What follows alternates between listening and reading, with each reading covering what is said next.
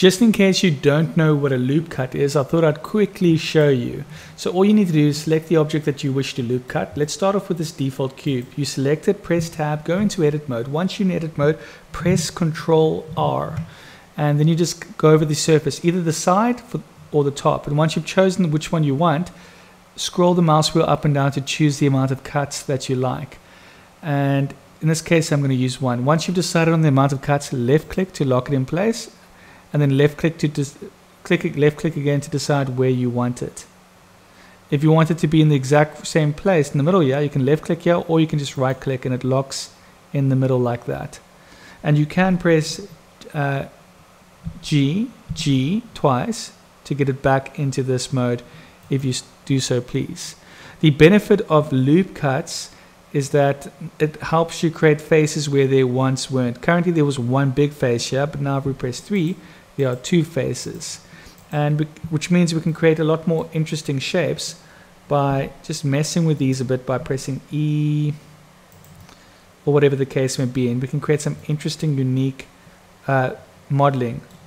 And it's not limited to square objects. You can even do it to Suzanne. So we can press tab, go into object mode, select Suzanne, press tab, go into edit mode, and we could press Control R, and we could loop cut on Suzanne as well. In fact, I use loop cuts like this. 2 loop cuts, left click, lock into place, and then I press 3 to choose face select, and I press Alt, and I select this entire face. I go to Object Data Properties, I add a group, and I assign that group. So if I deselect it, it goes off, I select it, it comes back. And what makes this super useful, I can also press Control I to select everything else and create a group for everything else but that. And I can click Assign. We can now go to the materials and choose a material for everything we have selected here.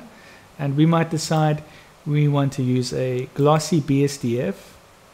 Let's make this 0.15 and change to render view. Mess with our render engine to make sure it looks good, and possibly change our environmental texture so our glossiness really pops. You can go to hdrhaven.com to find an HDR image. I'm just using a random one I already downloaded.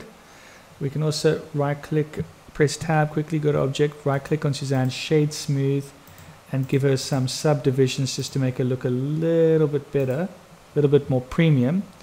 Press tab, go into edit mode, go to the vertex group, and because that loop cut we created in the beginning on Suzanne, we could click off everything here, and then we could just say select that loop cut that we created over here, go to our materials, we can create a new material, new, and we just might decide to make this an emission and give it a strength of about 30 and change the, well, we can try this, make it white, or we might decide let's make it blue or purple, whatever color you like. I'm going to use blue in this example.